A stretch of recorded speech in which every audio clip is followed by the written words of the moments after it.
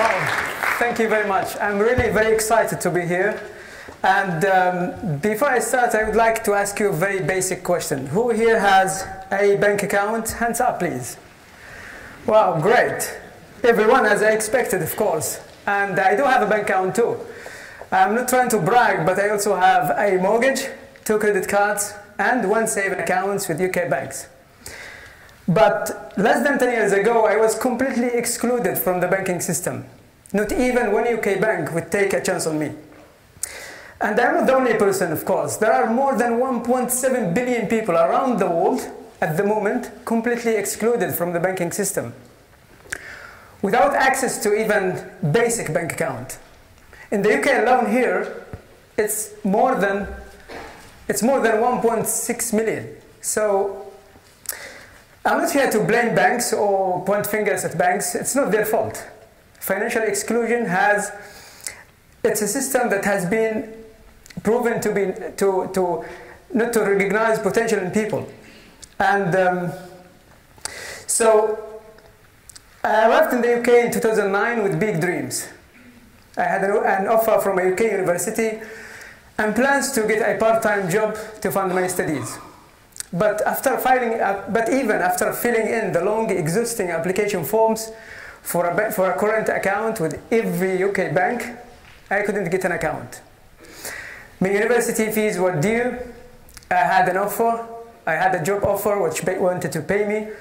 I had found a room to rent, which required a deposit, but I couldn't do any of it.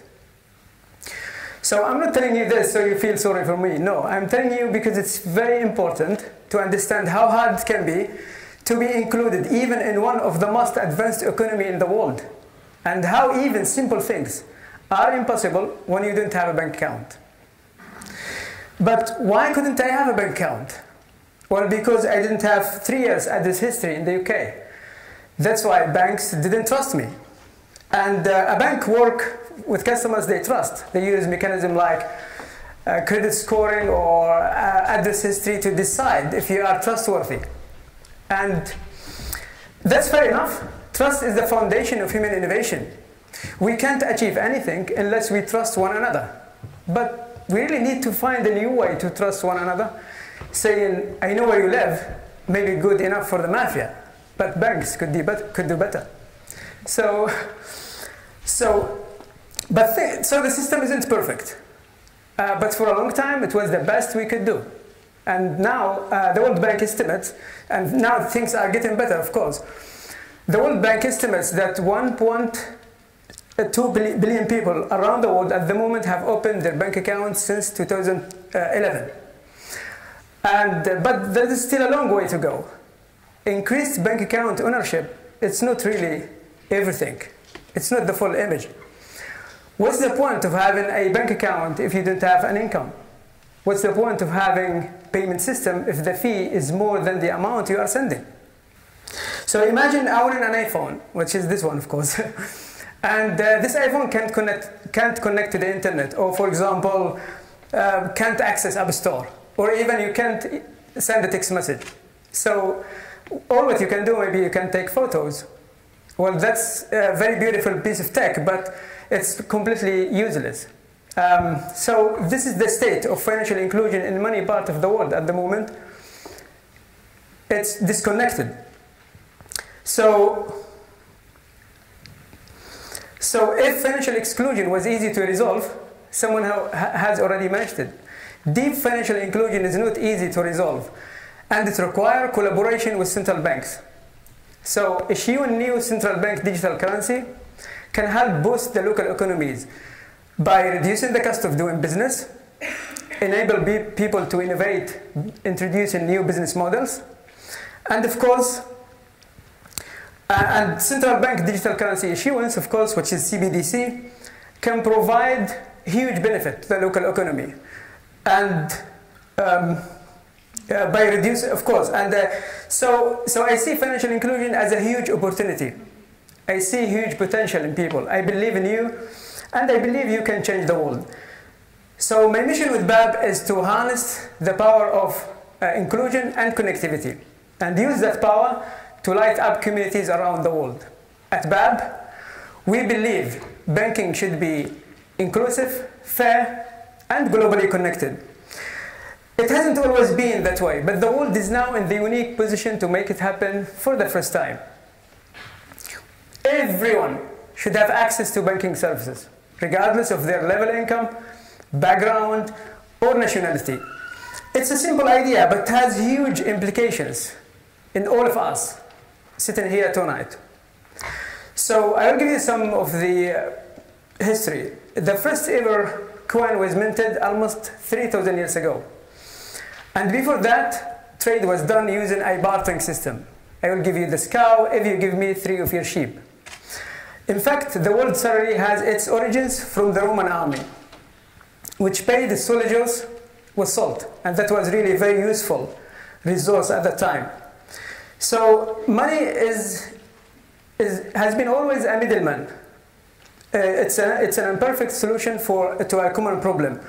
But with the advance of blockchain technology, we have come full circle, back to bartering. And we are on our way to use a new bartering system in everyday life. Now we can tokenize and exchange any asset. And now we can tokenize and exchange any asset. So for example, art is an asset.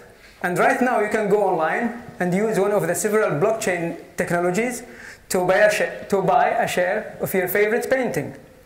Data is an asset. And maybe in the future you will be able to charge third parties who want to access your personal data. And maybe in a few years from now we will be able to do a direct swap. You offer your tokenized data in exchange of tokenized art. So the modern blockchain technology moves beyond money. It's about pure value exchange. And a connected bank account-based blockchain could be the portal to creating value and generating income. So it's all very exciting. I have been immersed in the blockchain industry for the past few years. But I really realized that we are looking at the problem upside down.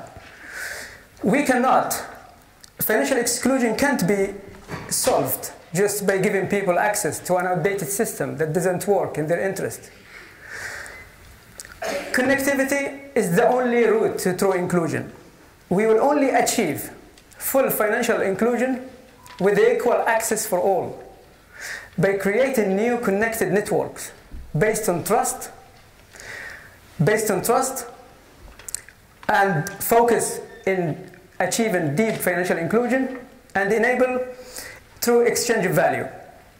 So blockchain is the technology that can help pave the way to the new world. This is the decentralized technology which makes it all possible. How? Well, firstly, blockchain allows individuals like you and me and businesses to interact with each other without middlemen, which enable us to create new connected network based in trust. And secondly, it makes banking accessible for everyone in the world if you have access to internet, which enable us to which enable a massive adoption of financial inclusion without the legacy systems. And finally, blockchain-based can work with almost any type of transactions, of course. So it can accept, like for example, it can work, including money. You can including money, data, maybe also goods and services. So that will help to create or enable true exchange of value. So one person with a big idea can change the world if he gets people to believe in him. That's why we are all here, right? And that's the point of this conference. But there are millions of people around the world with big ideas and no way of making them a reality. 10 years ago, I was excluded. And as far away from realizing my ambition as if it's possible to be, now I am included. I have gained access to financial services I need. And I am about to launch BAP with the aim of making sure no one else has to give up in their big ideas or dreams because of financial exclusion. So imagine how many people around the world at the moment are in the same position as I was in 10 years ago. If they get access to the services they need, banking, insurance, credits, imagine what they could do. People have the power to change the world, but we must give them the tools they need.